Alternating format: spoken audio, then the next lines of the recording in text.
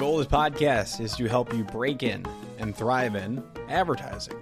And we do that every week by sharing the stories and advice of those rocking it on the other side.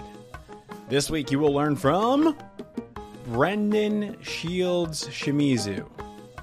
Brendan is the Chief Innovation Officer at Crispin, Porter, and Bogusky. Observatory, now part of Crispin, has deep roots in entertainment and is one of Fast Company's world's most innovative companies for 2020, 2021, and 2022. Recently, Observatory and sister agencies MMI and Vitro merged under the Crispin banner to create an integrated creative powerhouse. So we will answer what's been going on with Crispin this episode. Brendan has been with Observatory by Crispin and its predecessor CAA Marketing since 2011. Throughout his career, he's worked with clients including General Motors, Diageo, Marriott, Chipotle, Nike, and Netflix, and plenty of others. He has spearheaded global creative campaigns and brand and entertainment partnerships and the creation of brand entertainment studios. So, LA, we're going to talk about how he may or may not have met some celebrities, including one with a really good voice, Morgan Freeman. I think you're really going to enjoy this interesting route on how to break in the account direction specifically. But account or not, we're all going to learn. And you can learn more by heading to our Instagram, where we have Brendan's secret resources listed out just for you on our Instagram at Breaking and Entering Pod, all one word. Now on with the show. This is the Breaking and Entering Advertising Podcast, and as usual, I am your accomplice, Gino Schellenberger. Kick it, Mikey.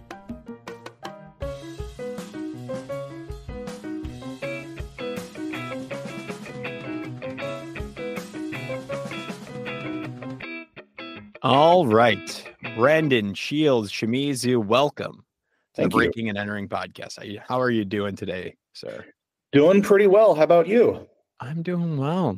I'm done with my work day. You're probably not, because you're over in LA. Through my afternoon, so I got at least a few hours left. A few more meetings, a few more Zooms for the day.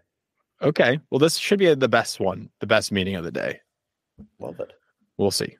Yeah. Remains to be seen. High bar. So you are Chief Innovation Officer at Crispin, Porter, and Bogusky, and head of Observatory by Crispin. Is that correct, That's Brendan? Correct. You got the lengthy title. That's the one. Chief Innovation Officer. What are you innovating right now? Yeah, I mean, look, I think there's a lot of different ways to look at innovation in the world. There's innovation in the way that we service our clients. It's innovation in the technology that we're using, be that, I think AI is kind of the hot thing right now. If you'd asked me a year ago, it probably would have been Isn't it crazy? Metaverse. Yeah, it's, but look, it's all technology right now is just moving so fast that it's interesting. And I think all of our clients are sitting there saying, hey, how do we integrate new technology into our campaigns, into the way we market, into the way we speak to our consumers? It's fun. It's fun to get to sit there and say, how do we do this? Are you innovating for Crispin and Observatory internally, or are you also thinking about how can your clients innovate with their advertising, or is it a mixture? Yeah, it's a mixture for sure. I think kind of the third bucket of the innovation really is about thinking about how clients do marketing these days. Kind of back in the olden days, it was television, it was television. Good stuff. The old days. Yeah, the old days when there was four mediums.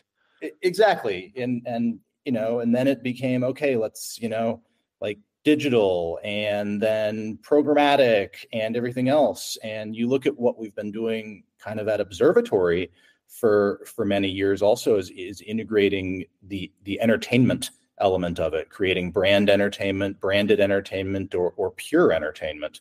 And that's another avenue that marketers can reach consumers in a different way. right now. And so it's about how brands market as well, and how they reach consumers. And that's part of innovation too. Tell me about the entertainment aspect of this. Can you give me an example? You know, you listed out programmatic, you listed out digital. What do you mean by branded entertainment? Yeah. So, I mean, I think, look, long time ago, you look at like BMW films, for instance, that was, Is I that think, Fallon that did that? don't remember. Okay.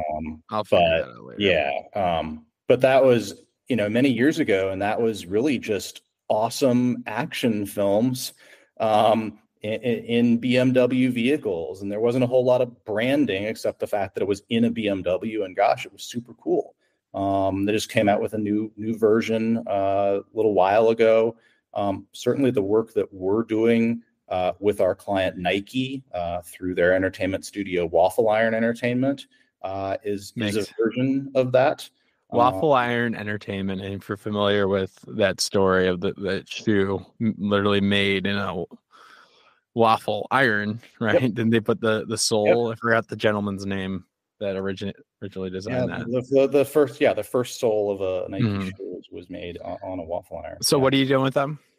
Yes, I mean that's we are making pure entertainment with them. Their first film that came out was called The Day Sports Stood Still, aired on HBO about 2 years ago at this point, and Nike was a producer on that. It was incredible. A documentary about the day sports stood still, the beginning of COVID, and when you get documentaries, the other thing is that you don't totally know what's going to happen. So that was set out to be a documentary film that was going to follow kind of COVID, and then it really transformed into social justice as well around George Floyd murder and Black Lives Matter movement. That was co-produced with Imagine Entertainment, Ron Howard and Brian Grazer's company, and Chris Paul's production company. So that's a version of marketing out there. You look at what Patagonia is doing; they're making films that are kind of really about the earth and sustainability, and that's a type of marketing that Patagonia is doing there. I love it. So that's then when we talk about entertainment, that's kind of the purest form of entertainment with really no branding, no product placement. Certainly branded entertainment is also another thing where there is some product placement. It is a bit closer to the brand. It maybe looks a little bit more like an ad, but it's something that's entertaining. It's something that consumers are really seeking out and saying, what, I don't actually care that this is funded by a brand, because it's fun, it's entertaining, it's cool. You might learn something. Yeah, exactly. So thank you for clarifying that. I think that's something that, and I know you have a history in entertainment, which we'll get to, which kind of makes sense and provides credibility to what you're talking about. So we'll definitely dive into that. Before we do, though, I still want to get a lay of the land with the agency. So you got Crispin and Observatory. What's going on in that world of those two separate agencies? Can you give me the lay of the land and help our audience understand the difference between the two? Yeah, it's a great question. And so just about a month ago now, we announced a merger of 4 different agencies coming under the Crispin banner. So Observatory, an agency called MMI, which is really a media agency and influencer marketing agency. Another agency called Vitro, which is a regional creative powerhouse down in Southern California, and the venerable, well-known Crispin Porter Bogusky. So all of us are now under the Crispin banner, really coming together as one entity. Observatory by Crispin is going to remain a division of Crispin, really focusing on the entertainment, the content work that we do, that we're really well known for. But look, the reasoning for this was, all 4 of the agencies were doing great as individual agencies, but we saw that our clients were asking for more integrated offerings. They were asking and wanting places that had some media in-house, had influencers in-house. They didn't want to have to manage 3 different agencies, a media agency and a creative agency and a performance agency and a, something else agency. And so Right. by bringing all the complementary services together, we've really just done something that our clients have been asking for. And a lot of these agencies have been working together as sister agencies and as partners for many years. And so this just kind of formalizes a bit more of that partnership. That's what I was curious about. What was the state of the game, the nature of these? What was the relationship with these agencies before? Were they completely independent? Were they a part of a larger holding company? Give me the rundown before this, a month ago. Yeah. So all of us are or were still are part of Stagwell, Got it. which is a marketing services holding company out there. Yep. So we were all sister agencies, very much working together. Gotcha. And so this just kind of brought them more together. And Stagwell really touts collaboration amongst its agencies. The idea is that we're not a big, huge network that's bloated and has lots and lots of layers. It's very much about saying, listen, we've got so many different things that we can do within Stagwell. We know each other. We know how to work with each other. So let's get the best for our clients by working together. Totally. So now what will it look like in the next 4 or 5 months, 6 months from now? What do you vision? Yeah, I mean, I think that we're going to be doing a lot of the same stuff that we're doing. It's not like any of our clients are going away. All of our people are staying. But I think that this is going to allow all of us to play on a bigger field. It's going to allow us to win bigger clients and to frankly have more offerings that we can give to our clients. And I can sit there and say, like, when we're doing a creative campaign, it's much easier if I can walk down the hall and talk to the influencer marketing team and be like, hey, here's the idea, like, help me layer on influencers into this big creative idea, as opposed to having to go to another agency to do that. Absolutely. Same is true with media, right? Like, I believe that media should be driven by the creative. Like, we shouldn't just have a one size fits all. Definitely should be integrated. Yeah, it should be integrated. And so all those things just allow us to do things more seamlessly, and just offer our clients better services and better opportunities. Are you able to speak on some of the clients that you have? Sure. I mean, I think that there's a lot of good clients across the portfolio. Within the Crispin portfolio, we've got Dropbox, which is certainly well known. Buchanan Scotch, which everyone's got to have a nice Scotch in there, right? Procter and Gamble has been a long time client. 19 Crimes Wine. Snoop Dogg's on that one. Yes, Snoop Dogg and Martha. Okay, I wanted to make sure. Yeah. Because and they're great branding on that. I mean, I don't know if you do the package design or label design, but all around the brand itself is so well recognized. It's the only wine bottle that catches my eye. Yeah, I love that you say that. I mean, it's that brand is a lot of fun to work on, and I think those clients are also, with Snoop Dogg and with Martha, like, they're not afraid to, do something that's a little edgy, do something that's a little different, because that's what that brand is about. And so they've been great clients for about 3 years now that we've worked with them, and a number of campaigns in with them, and just really excited we got another campaign coming out probably later this summer, which will be super exciting. So I can't wait. Yeah, I'll have to wait to see that. Cool. All right. So give me the rundown now. We know some of your clients. So I guess to our audience out there, I want to keep them in mind. They're aspiring advertisers. Where are your offices at? How, can they come and intern there? What's the value add? Why entertain why entertain Crispin as their first agency choice? Yeah. So All great questions. I'm based in Los Angeles. And so, we've got about 60 of us here in LA. With the new Crispin, we're going to be headquartered in Los Angeles and New York. So we've got a big presence at One World Trade in New York. And then also we'll have a headquarters in Houston as well. Obviously, kind of during the pandemic, we've had, some people that were hired remotely or that have moved away. And so we've also got people working remotely. Of course. Which, that's true with everyone. And we've made it work, luckily. So we're doing that too.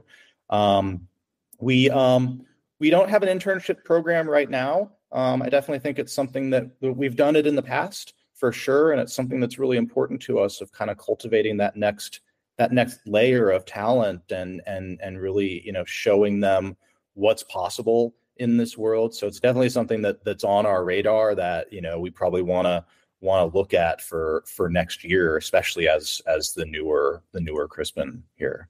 Yeah, I hear you. What's going on in Houston? Houston is cool city. Yeah, it's a great city. I was down there a couple weeks ago. I stayed at a hotel with a giant Texas-sized lazy river. It was awesome. Okay, now we're talking.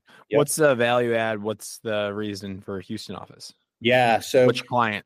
Houston. It's actually not specific for a client based there. Okay. Although we've had some clients there, it's a great city that we've got a number of people that are down there. It's where MMI was headquartered prior to the Crispin merger, and so there's just people down there from that. There you go. I've never been. I gotta check it out. Check it out. Good food scene. Super cool. Went to a baseball game. Got all the things. And their baseball team, we won't talk about in this podcast, being from Chicago here. Yep. All right. Thanks so much, Brendan, in talking about the agency. We'll get back to it. We're gonna throw it back now. When was that moment in your life when young Brendan was like, I want to make ads for a living? Walk me through that. Yeah, it's a great question. I mean, I actually don't know if I've ever said to myself, I want to make ads for a living, or I want to sell insurance. Yeah. I mean, I'll give you the little bit of the story here. So, I was a theater major in college, theater stage management major. It was a passion for sure. Like, it was that thing that I did through middle school, high school. Where'd you go to college? I went to USC, University of Southern California, here in Los Angeles. Great arts program, I'm sure. Good arts program, good football team as well. And you guys just got Bronny, LeBron's son. Exactly. He's committed there to play basketball. So continue. Yeah. Sorry. So you grew up loving theater life, the backstage. You said stage management, right? Yep. So you weren't on stage. Correct. Okay. I really liked kind of that operational side of things and just like making it happen. That I was in theater in high school. That's hard stuff. It's stressful. There's nothing like it. Being on time, making sure everything's operating smoothly, and that's tough stuff. I got to turn the lights on so that people can see. There's so much to it. There's so much to it. But but I kind of got like halfway through college, and I just that passion for theater as like the extra thing that I did wasn't translating particularly well to me seeing myself doing this as my job forever and ever. And so look, that's what college is to figure out, right? And what many people figure out early on in their career too. So I kind of talked to a number of different advisors there, and I still kind of wanted to do something in the arts and the entertainment space, USC being in Los Angeles, lots of film and TV. And so a lot of people looked at me and said, listen, go work at a talent agency for like a year and a half, because in Hollywood, like all roads lead to talent agencies in some way, shape, or form. So that's a great jumping off point for if you want to go to a studio or production company, you want to go be a producer, like whatever it is that you want to do, that'll get you a good view. I'm learning I think this is so interesting because the LA, that culture to me and the entertainment route in Hollywood, I'm so foreign to that I want to learn more. So what was next then? Yeah. And so, I went to be an assistant at a Hollywood talent agency. What does that mean to me, for me? Because So, I'm Chicago. I've never been over yeah. there. So like if you've seen the TV show or movie Entourage, Mhm. like that's basically what a talent agency is. You got like Ari Gold and Lloyd. Yeah. But like the assistant really it's the gatekeeper to the agent. It's the right hand, the left hand of that agent. You are doing everything from answering the phone to going out to shoots with clients to identifying new talent to looking at contracts to scheduling travel. Like it's the jack of all trades, and the word no or I can't figure out how to do this, like it's just not a thing in Hollywood talent agencies. So it Is it does. super hard to get into that role? Yeah, I mean, look, it's tough, but there's routes in for sure. Sure. How'd you And get into it? Do you knew somebody? You had you did you know, have an internship? What I was had that I route? had an internship. I had an internship at both a smaller talent agency and also a record label. And so when I Oh, was kind of coming out of college, look, some of it's just luck, right? Like I sure. got lucky. It's not like I necessarily knew someone. Like I applied and had a number of interviews and got lucky. Is there like one or two like the best talent agencies, that everybody I'm just very Yeah. curious. So What? the two that I worked at was William Morris, which is now William Morris Endeavor or WME, and also Creative Artists Agency (CAA). So I spent 8 years at CAA, so I am partial to them. They were very good for my career and for my growth. Spent 8 years there. Yeah, yeah. Is it like torturous? Like, No, was it good benefit? Like, yeah, it I'm was trying to great. understand, like, this is different than advertising agencies, right? Because I know you can get worked in some shops and advertising agencies Yeah. and people want to get out. Yep. And Yeah. I'm assuming the same for some talent agencies. For Probably sure. pretty I mean, look, similar. it's long hours for sure.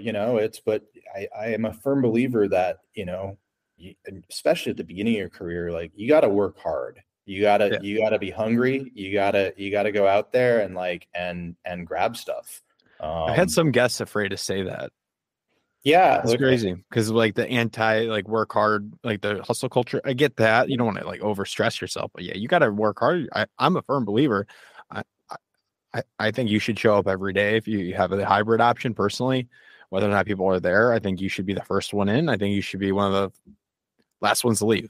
Like, yeah, sorry, yeah, that's not Brendan's view, but for your yeah, first 1 or 2 years, that's how you get to know people. yep, And yeah. I'm Look, sure it's the same for talent agency. Same thing with an advertising agency. yeah, Like, why not?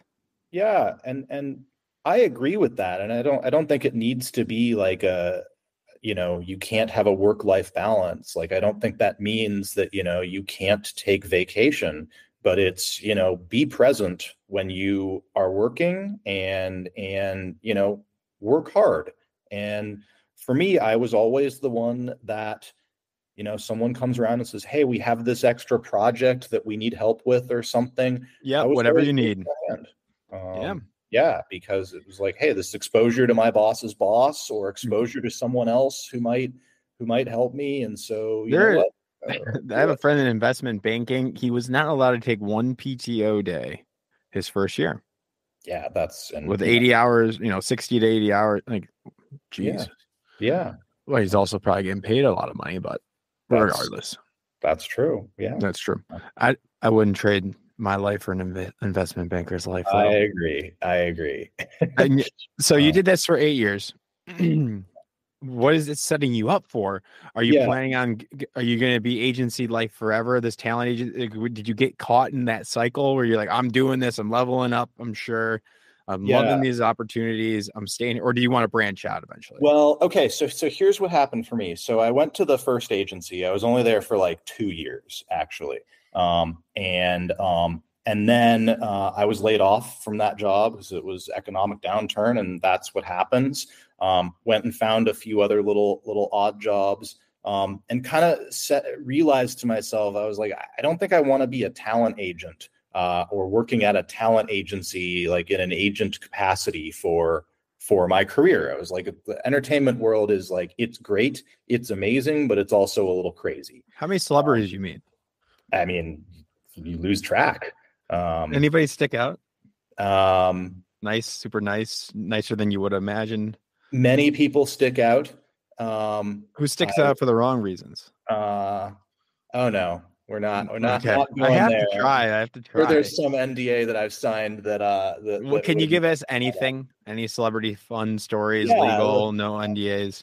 I think that the celebs who are the nice ones and just the down to earth ones those are the ones that make it in this world. Like I can tell you that I had a meeting at one point with Danny DeVito. He was trying to go do something with a brand. And oftentimes folks like that will send in, their right hand or their assistant or their chief of staff or something. And he and his wife came in and sat down and were just like, this is what we're hoping to do. And it was just a very real conversation of them saying, listen, we're not sure how to go do this. Like, we need a little help. We need a little expertise. And that was just really refreshing because you're like, gosh, like this is Danny DeVito, like one of the all-time greats coming in to ask some advice. Himself, being honest and being humble and, getting help. And that's amazing. Not a lot of help with him, it seemed like, right? It was just him and his wife. It's incredible. Yeah. It was you got great. Another one like that? I think the other time that just sticks out to me is I was at an event and Morgan Freeman was there. And he's obviously big, huge, well-known actor. And I just simply wanted to meet him. And so I walked up to him and I said, Mr. Freeman, I'm a trainee at Creative Artists Agency. And I just want to say I enjoyed your speaking panel 20 minutes ago. And he was incredibly pleasant and sat there and asked about me, asked about my experience at CAA, asked if I knew his agent at CAA, and it was just very real. Like, it wasn't, who are you? Why are you talking to me? It was like, just normal conversation. Incredible. So celebs are normal people too. Yeah, of course. So back to the story then. So you did some odd jobs, you said, and what happened there? Into the next talent agency job. And the next talent agency job, I went to Creative Artists Agency, to CAA, but specifically to CAA Marketing, which was the brand entertainment division of Creative Artists Agency, which then became Observatory. Now we're connecting the dots here. That's how we're connecting all the dots. And so that division of CAA was very much about sitting there saying, listen, how do we take brands and market them through entertainment, through film, through television, through celebrity? How are we creating films? So we, some of our most iconic work was the work we did for Chipotle. Love that one. With many of the stop animation films. Yeah, those little guys, those little toy guys, and the farm gets, the guy goes to college, right? Yep, and that was the newest one that we just did about a year and a half ago. That was called A Future Begins. That was beautiful. The Future Begins, Chipotle, YouTube it. It's beautiful. It's like, what, 5 minutes? It's only 2.5 minutes. 2 minutes? It's great. Yeah. I enjoyed that. I remember that last year. Yeah. But that's the type of work that we were doing at CAA Marketing, and also a lot of just more entertainment consulting of saying, hey, like, brand, how should you be interacting with the entertainment space?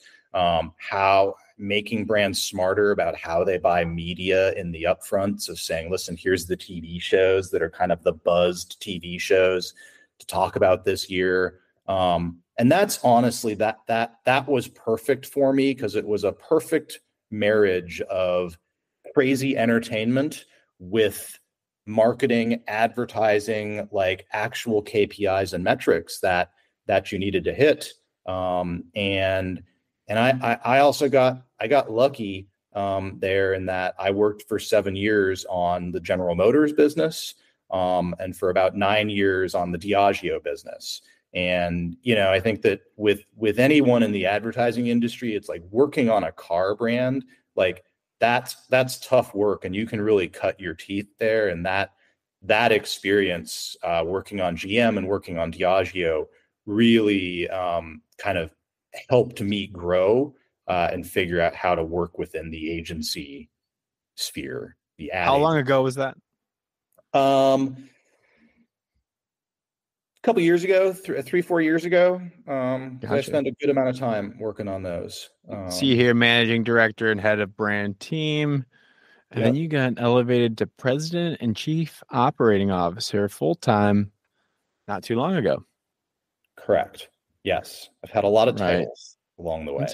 Yeah. I mean, you're moving up, and now you're the chief innovation officer. So you were at Observatory then for 5 years and 4 months, according to LinkedIn. That sounds right. Yeah. And then you went all in on this sort of branded entertainment, marketing, advertising route. Correct. And you loved it. And I was like on the client service side of things, account management side of things. I also think that's another thing that at CAA, like, this is golden. It sounds like a perfect. You were doing all of that all the time already, like account service, liaising, like understanding clients, and that's a good route for aspiring account managers in advertising. And I never recommended that, and so that's going to be in my background for people that are interested.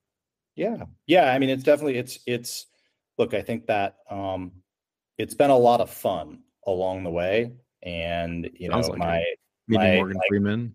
Exactly. And I think my colleague, my chief creative officer here, Linda Knight, like she always looks at me and says, listen, advertising should be a fun industry. Like, we should be working on fun campaigns, and we should want to come into work every day.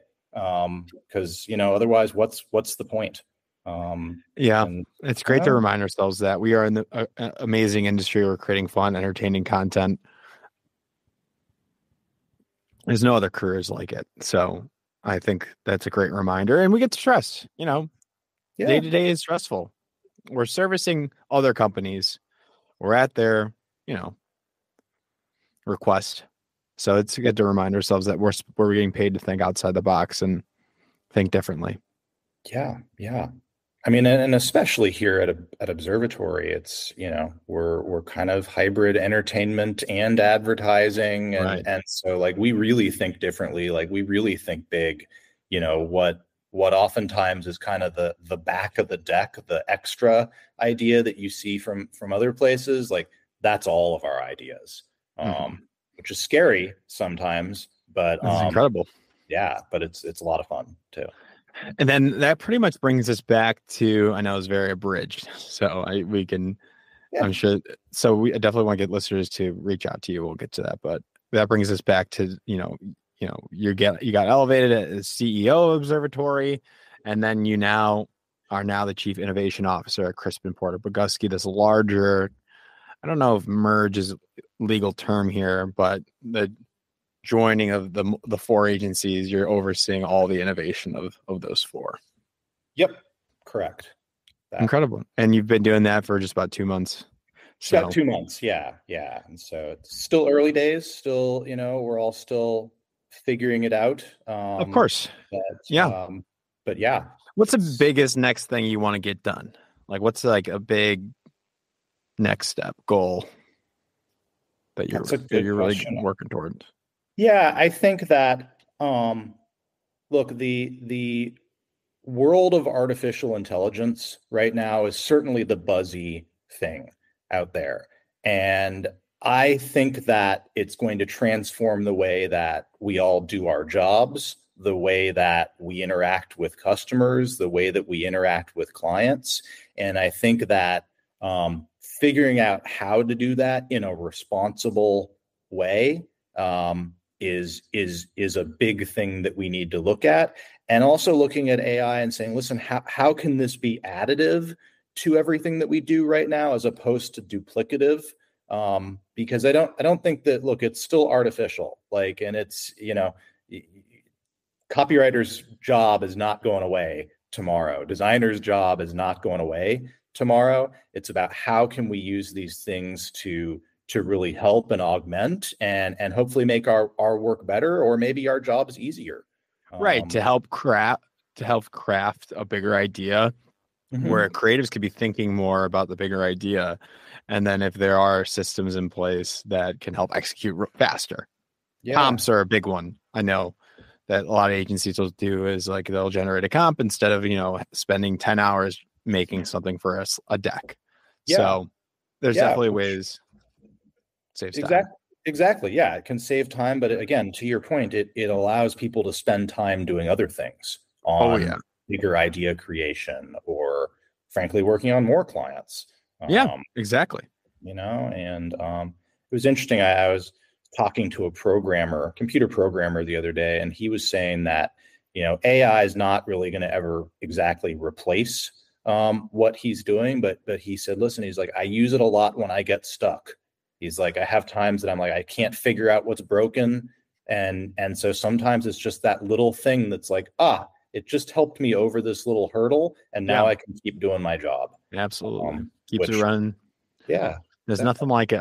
I'm for it. So Brett, I'm curious now. I know you have a different career background talent agency wise, but if you were to go straight into advertising, knowing what you know now, what would you tell your younger self, or tell the listeners? Because I'm sure you don't want to change anything about your career and it was all perfect. But what advice do you have aspiring advertiser right now as they're entering this field? They want to take a similar track as you. Yeah, I think that, again, from the client service side of things, like I think it's really important for junior folks to be asking questions, making sure that they understand why certain decisions are being made. Ask their colleagues, ask their bosses. Don't be afraid to show a little weakness that you don't know something, because by asking, you're just going to make yourself better in the way that you grow. And look, as we talked about earlier, it's like volunteer to do things, take things on, and sit there and stretch yourself a little bit. I also think sometimes a lot of us in this world can get very siloed in the place that we are working. We work on performance marketing, we work on big C creative, we work on media, we work on, whatever experiential, and we fail to think about everything else that's being done out there. And I think that it's important. We all, as marketers, as advertisers, need to understand every aspect of our clients' advertising and marketing mix, so that we can figure out, like, how do those things link together? Like, why does this make sense? Why does that make sense? And so for anyone kind of junior getting into this world, like, take the time to understand, like, what that other agency is doing over there and why they're doing it. And again, don't be afraid to ask your bosses or your colleagues or mentors questions. Because I've had a lot of folks who've grown up under me, and like, I love it when people walk in and are like, I don't understand why, like, we're doing this. Can you help me? And I think it's incumbent on all of us who are more senior in our careers to give it back to everyone, because eventually those people are going to be better at their jobs. Frankly, it might even make my job easier because they're having the tough conversation with the client. Like, so I don't know, that was a bit of a rambling answer, but no, I hear you. I appreciate it. And it's a great answer. My other question now is, how can people reach out to you if they have other questions? Where can they find you? What do you prefer? Yeah, you can find me on LinkedIn. Perfect. And then I'll link that in the show notes. Yeah. Well, Brendan, that is all I got. You did a fantastic job. I'm excited to see what the new Crispin, this newly formed Crispin, is up to. And I'm sure we will see that new 19 Crimes, potentially new brand campaign or whatever it might be in the future, and then some other great work that you alluded to. Yeah, definitely. All right, Brendan. Thank you so much. Thanks, Gino. Thank you for tuning in to Breaking and Entering. We want to be transparent with our valued listeners, so we'd like to disclose that this episode was made possible through a paid collaboration. The funds from this collaboration were used to produce this episode and contribute to the growth and enhancement of our show. At Breaking and Entering, we are committed to delivering high-quality content that informs, entertains, and engages our audience. We carefully select our partners to ensure that any sponsored or paid content aligns with the values and interests of our listeners. Rest assured that while this episode is a result of a paid collaboration, our opinions and creative control over the content remain independent and, of course, authentic. We prioritize providing valuable insights and experiences to our audience regardless of any paid partnerships. And we greatly appreciate the support of our sponsors and partners as they play a vital role in helping us bring content to your ears. If you have any questions about our partnerships or this disclosure, please do not hesitate to reach out to us at Geno, Geno, at breakenterpod.com. Thank you.